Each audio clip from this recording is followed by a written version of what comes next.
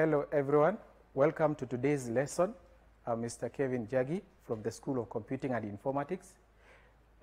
Today's unit is Introduction to Computers and Programming.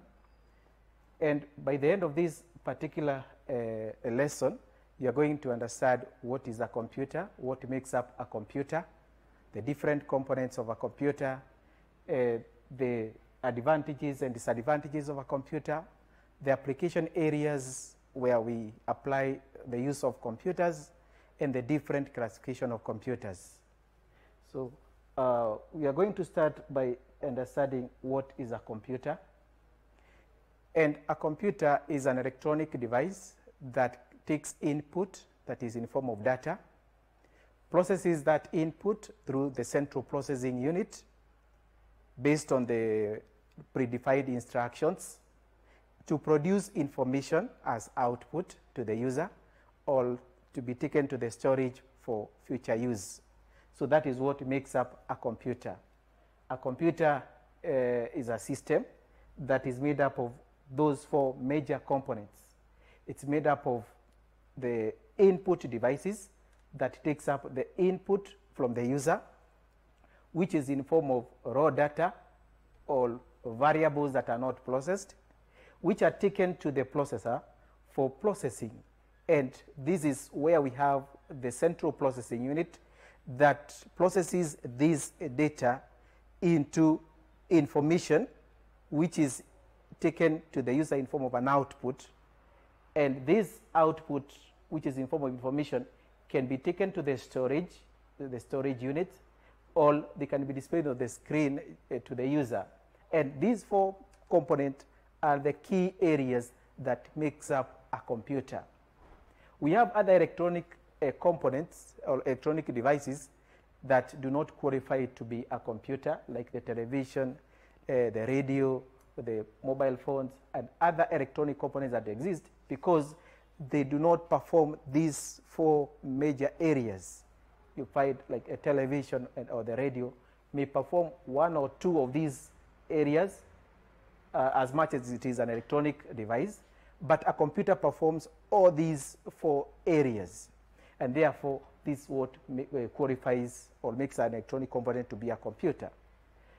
And each of these components has various devices that works alongside with it. Like in the input device, there are quite a number of input devices that exist that the user can use to enter data into: the keyboard, the mouse, the microphone. All those are input devices that the user can use to accept data into the computer. The processing is done through the processor. And then on the output, again, we have quite a number of output devices, depending on what the user enters in here. If you enter sound, then the output will be in form of a speaker, which will produce that particular sound.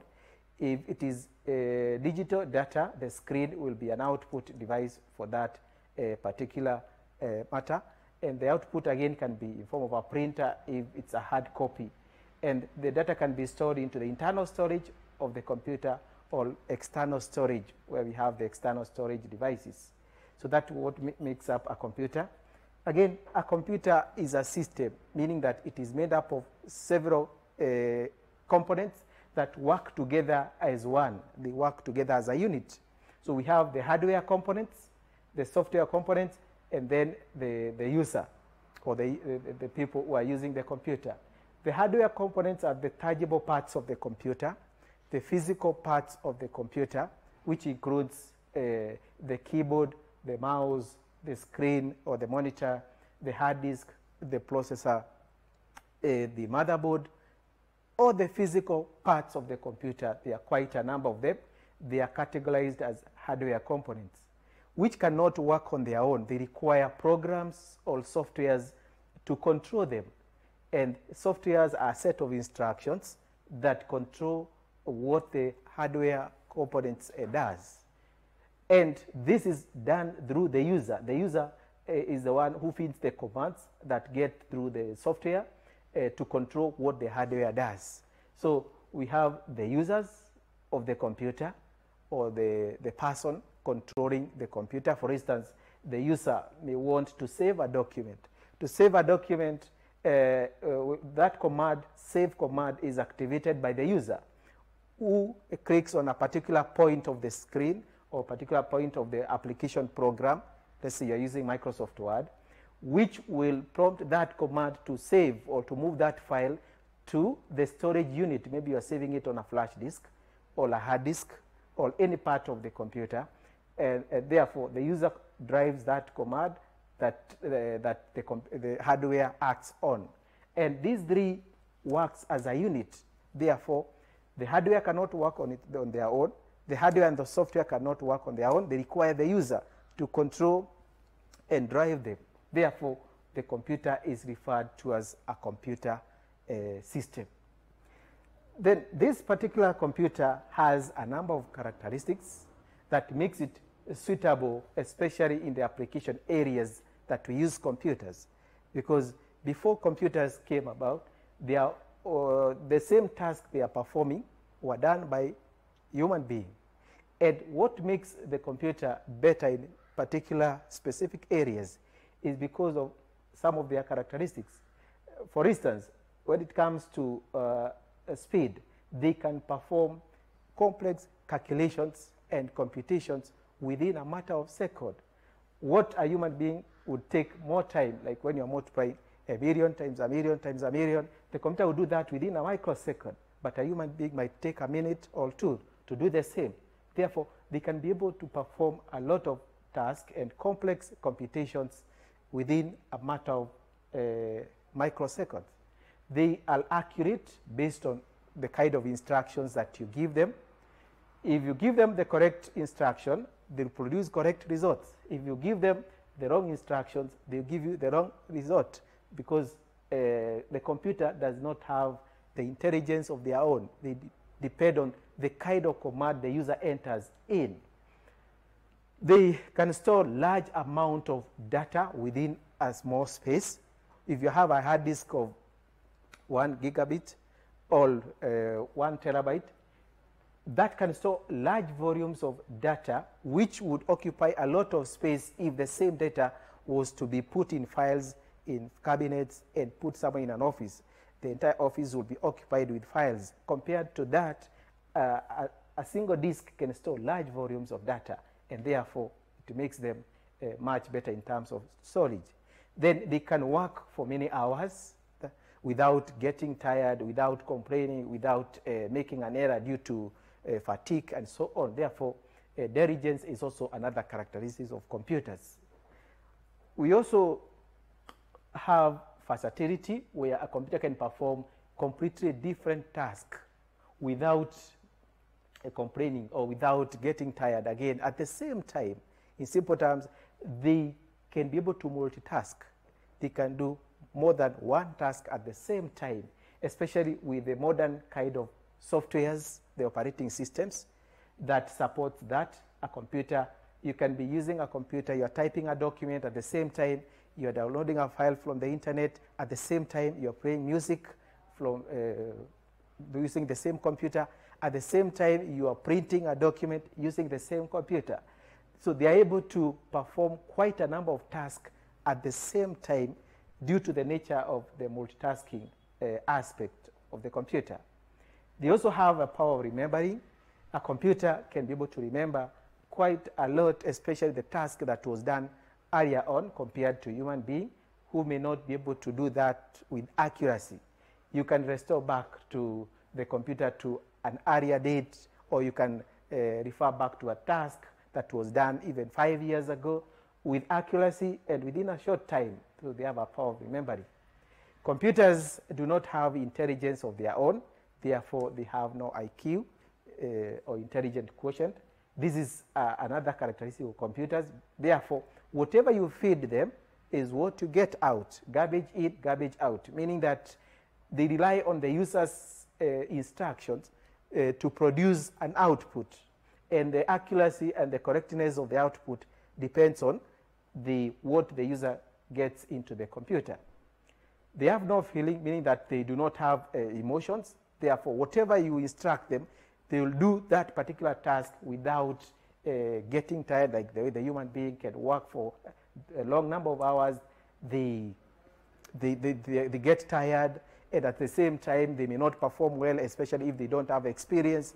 Computers will do each and every task given to them, especially if you enter the correct command, and therefore they do not have they do not have intelligence of their own.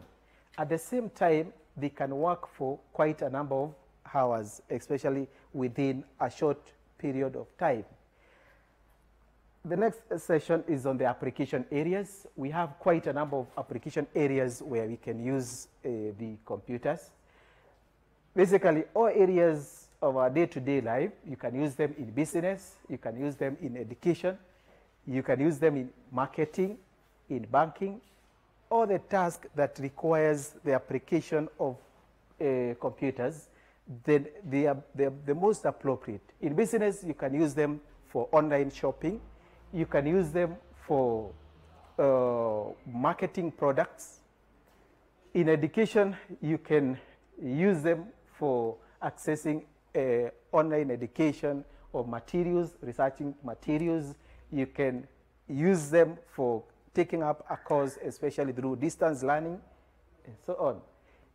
On the marketing aspect, you can use them for marketing product through the social media platforms.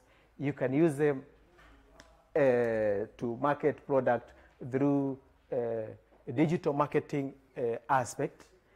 You can do banking through the computers, especially through online banking, and quite a number of areas, especially in our day-to-day life. We also have insurance aspect.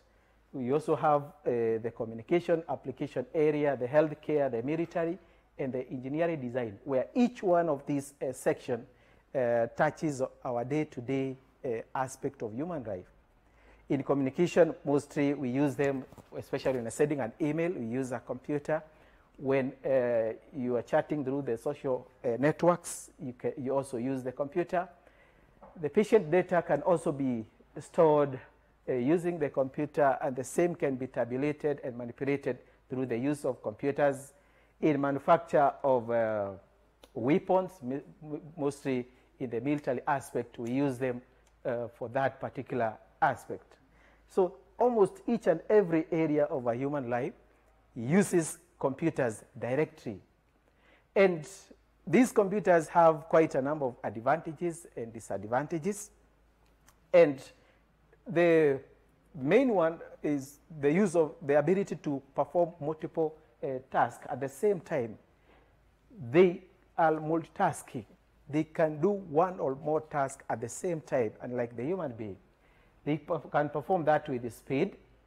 And again, they are cost efficient in terms of cost and the storage of huge amount of data that would require to be stored on large spaces.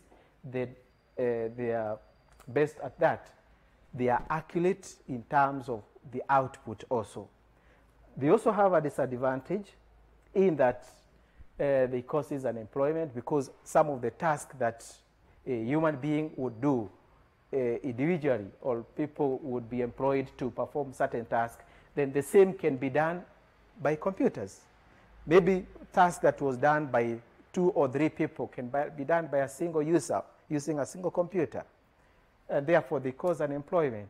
Again, sometimes because they are addictive, they cause a lot of wastage of time and energy, especially when users become addicted to social media networks or in gaming. Then they spend a lot of time on games and social media, and therefore head up wasting a lot of time. They cause data security, especially sometimes when we have hackers getting into personal information. One can lose the information as a result of the aspect of data security.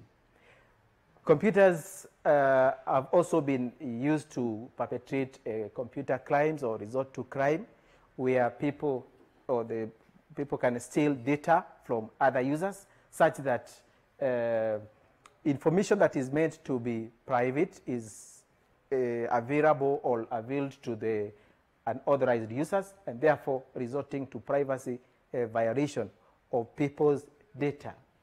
At the same time, they also have an impact on the environment, where computer parts that are disposed of can cause a health hazard to users if they are not well disposed. These computers were designed over a period of time, and here we are going to look at the historical development of these computers. What were the key electronic elements that were discovered at a particular point of time, that up to currently what we have as a computer. Computer did not start as a full complete computer like we have today. They started somewhere, and at each and every time in period, key electronic components were discovered, and with continuous research, this has resulted to what we have currently as the modern computer. So the first computing device was referred to as abacus, which was produced many years before BC, that is before Christ, and this is dated at around 3000 BC, this computing device. It was a traditional calculating machine or aid that was used by business people of this particular time, 3000 BC, just to keep up with transactions, addition and subtraction, especially with business people. This is the beginning point of the current computer that we have. It started at this point, and after this particular device, other key elements or devices were produced by mathematicians and philosophers of this each particular period that contributed to what we have currently. And after this abacus, then in 1614, a logarithm was invented by a Scottish mathematician referred to as John Napier. And this was also another mathematical element or mathematical calculation device that was also used especially in calculation.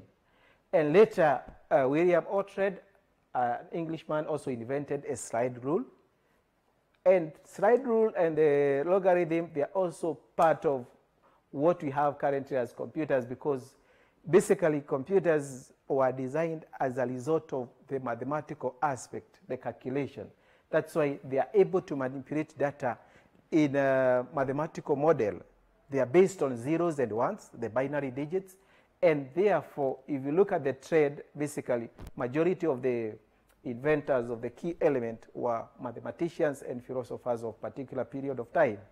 Blaise Pascal in 1642 also invented a numerical wheel calculator. Again, this one was to help in the calculation.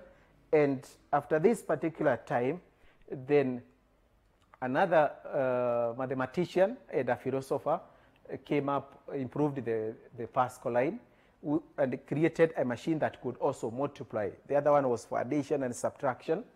Gottfried Wilhelm also came up with a device that could also multiply. And then later, Jacquard came up with Jacquard rule. This one was also another key invention in the design of computers, because this device was storing instruction in a punched card. This was an input device that was storing instructions to help the people who are carrying out this kind of business weaving of this particular period of time to store instructions.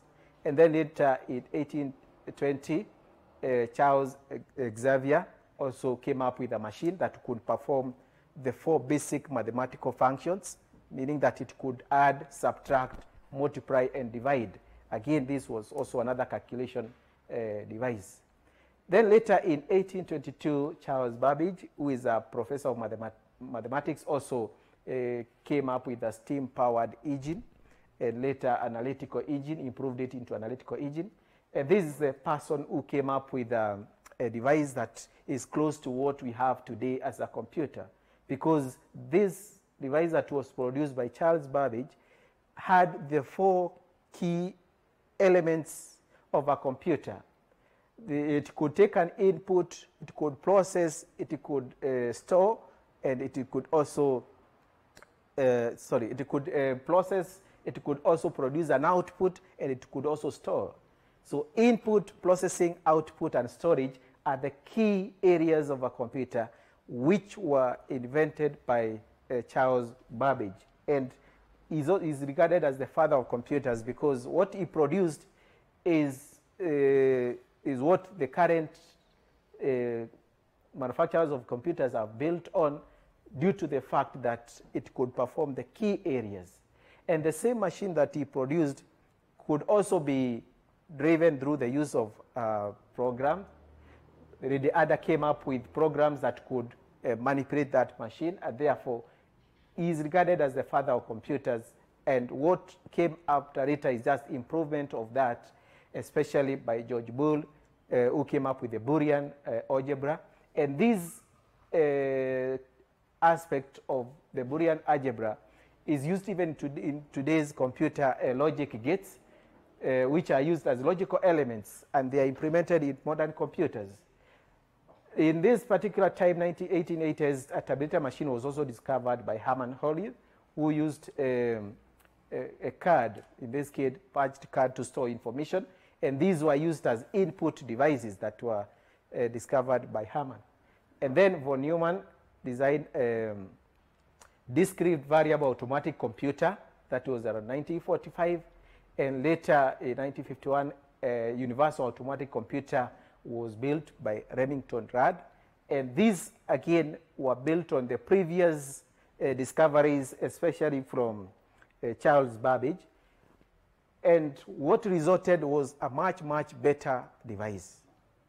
Later, in 1958, Jack Kilby came up with integrated circuits.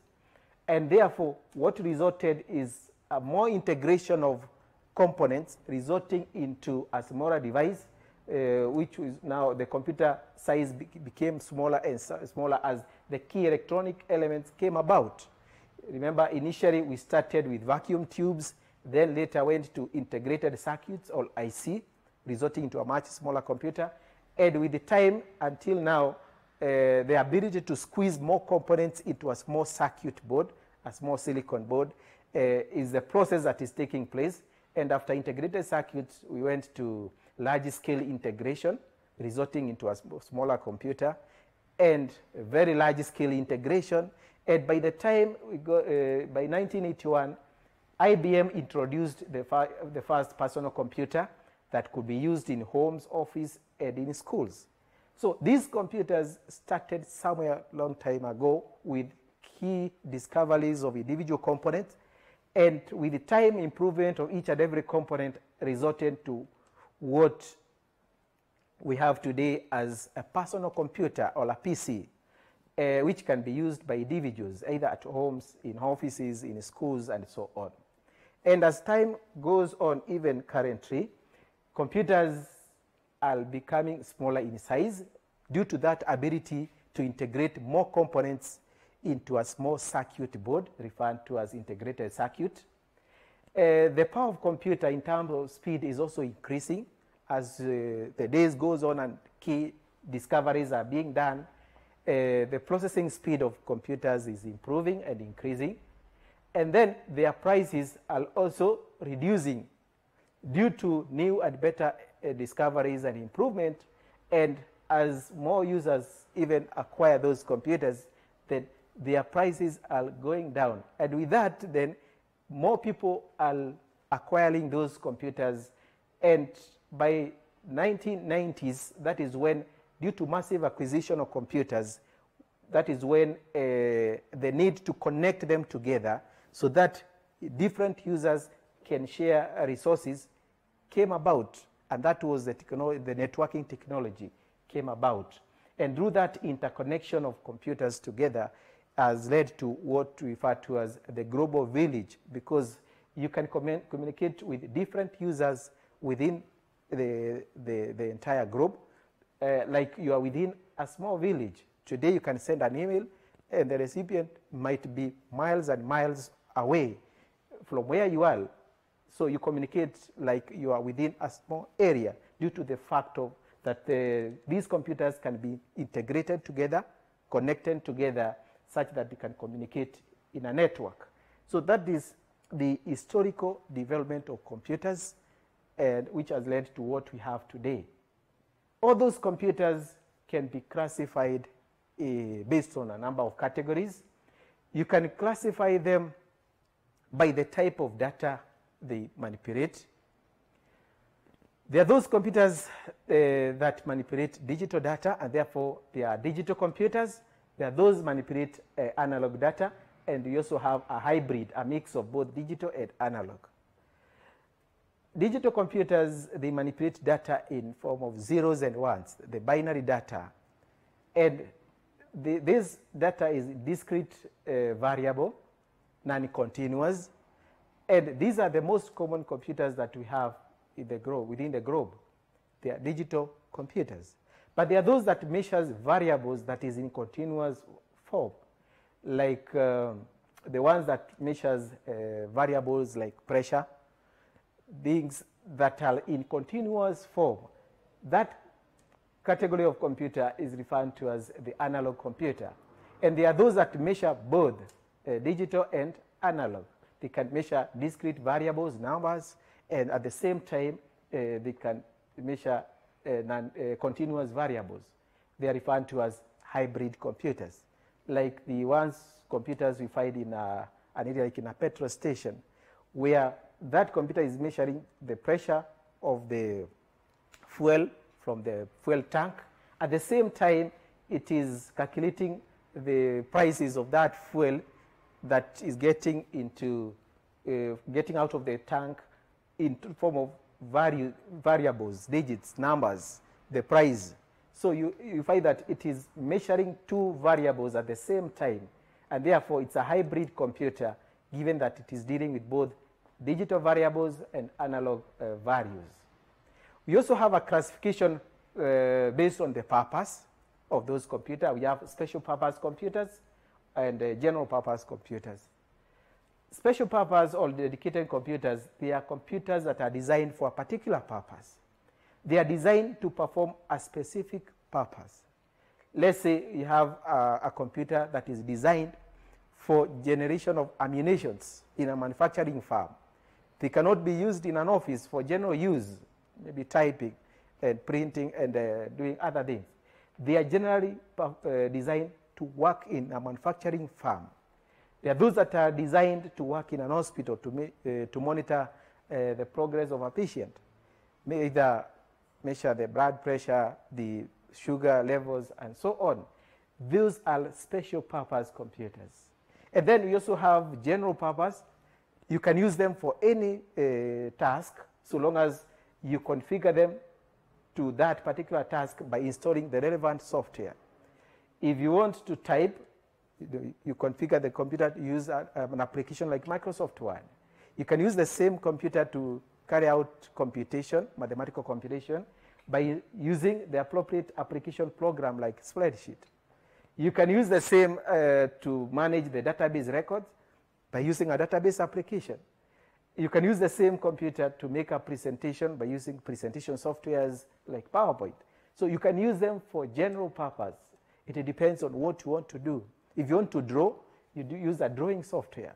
If you want to do graphic design and manipulation, you use graphic softwares. So they are general purpose. It depends on what the user wants to perform using those computers.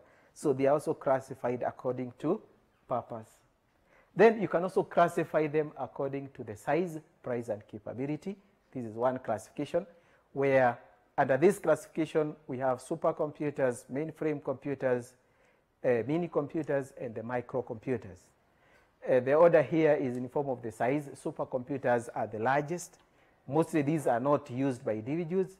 They are used to manage records, especially where huge computation is required, especially in government sections where we have huge volumes of data is required, or like especially in parastatals or in areas where huge computation is involved.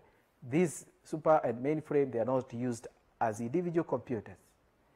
They are maybe you may look at an area like in the register of persons. You expect a lot of data in such a section where you have each and every person within a country. Their data is contained in those computers. So the government would use such kind of computers especially where large volumes of data is involved. Mainframe computers are smaller than supercomputers, but again, they work also in areas where large computation is involved, but not as much as in supercomputer.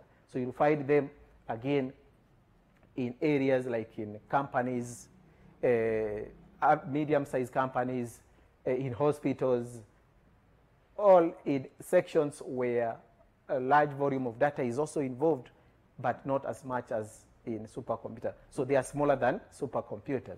And then mini computers, they are again smaller than super and mainframe computers. They are mostly used as servers also. They are not used as individual computers because again, they are huge. They process a lot of data. And then we have microcomputer. They are the smallest. Micro means small. Therefore, these ones are used as individual computers or as personal computers.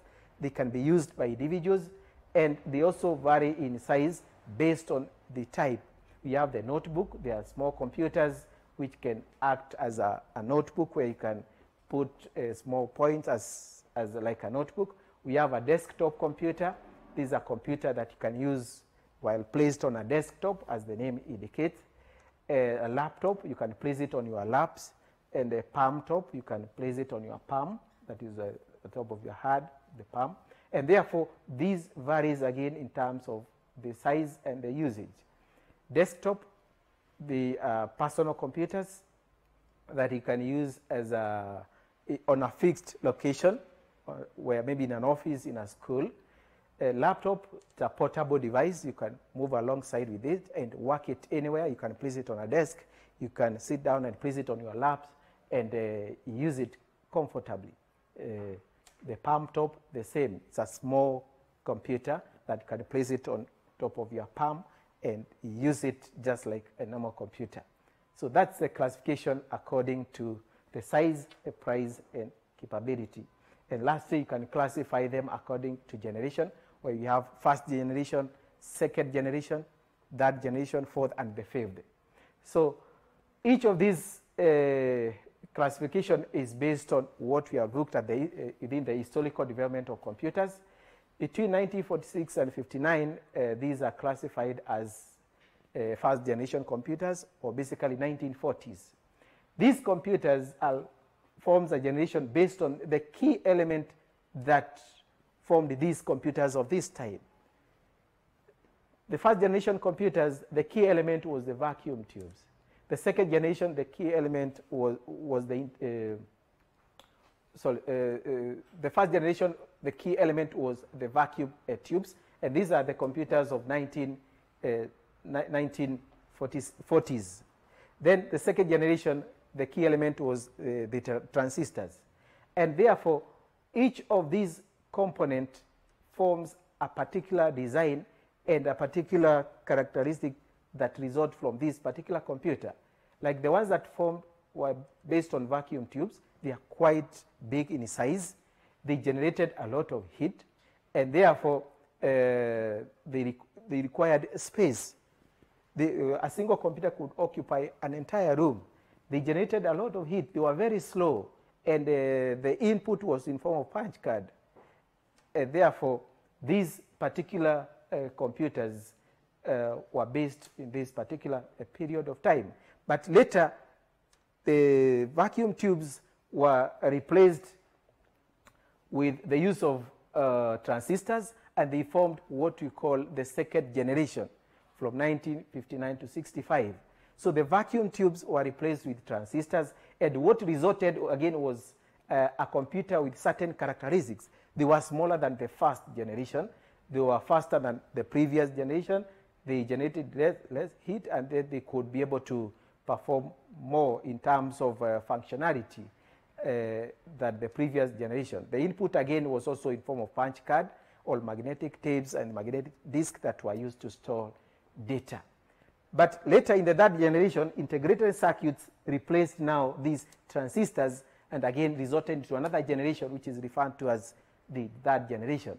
So integrated circuit, or IC, replaced the transistors, and again the computer that came out after that was a much better than the first two generations. It was a much smaller computer. that was a bit faster, that could store data in a much better way and generated less heat. And after this integrated circuit, the fourth generation resulted into much integration of this component, which resulted into large-scale integration. The fourth generation was based on large-scale integration, or very large-scale integration that was based on microprocessors. And this resulted again into a computer that could perform much better than the first three generations. It was small in size, and the speed of those computers was quite higher. They used a graphical user interface where the users could easily work with them. They were more user-friendly, and they were using a programming language, and therefore users could even develop applications based on these generation of computers. And the last generation is based on the fifth generation. The fifth generation is from 1980s up to current, or up to today. So this is based on ultra large-scale integration. Ultra large-scale integration, we started with integrated circuits, let's say hundreds of components integrated together. Then very large integration of components, that is thousands of components together. And here you're talking millions or billions of components integrated together into one single component. And what is happening again, the computer is becoming smaller and smaller in size, and the performance is becoming much, much better. So this fifth generation, the key aspect of the fifth generation is to have a computer that is using the artificial intelligence or the use of a programming language that makes the computer to behave like a human being. In other words, this particular generation, which is still under development, it is not complete because this is the current generation that we are in. When this generation is complete, we are expecting a computer that would behave like a human being. In other words, in terms of the operation. The current computers that we are using nowadays, you enter the command by typing, where the characters appear on the screen as you type. So they take input through the user command. But in this case, when you say they'll behave like a human being, they instruct through the voice command. You tell a human being, move from this point to this point, voice command. And therefore, this fifth generation will be taking voice command. So instead of typing, you'll be talking to a computer, or you talk through the microphone as the characters appear here on the screen. So they are based on artificial intelligence, or this generation will be based on artificial intelligence, which is going to assist in making even the functional aspect of this computer to be much, much better. These are still in development. We have some devices that have already been produced, like in mobile phones, which are still taking voice command. Like you're using a mobile phone, you have some contacts that have been saved in that mobile phone, and maybe you want to call or to dial a particular number by the name. You have saved, this is somebody by the name Peter. Instead of scrolling down manually, you can just talk to your phone, say Peter, and the contact Peter appears on the front screen, and you dial it directly. Therefore, this particular generation is still under development. So that brings us to the end of our today's lesson. Thank you. These televised lectures supplement our robust online learning going on our MKU online platform. You can view more on our televised lectures via our online platform. We are in a digital era, and Mount Kenya University knows this. The following are the steps to follow so as to complete your online application. Download the application form from the website www.mku.ac.ke. Attach copies of your academic certificates and ID. Pay the application fees via M-Pesa pay bill number 270988. Your ID is the account number. 2,000 shillings is the charge for a postgraduate. You can also deposit in the bank accounts provided on the website. Then email all the above to apply@mku.ac.ke.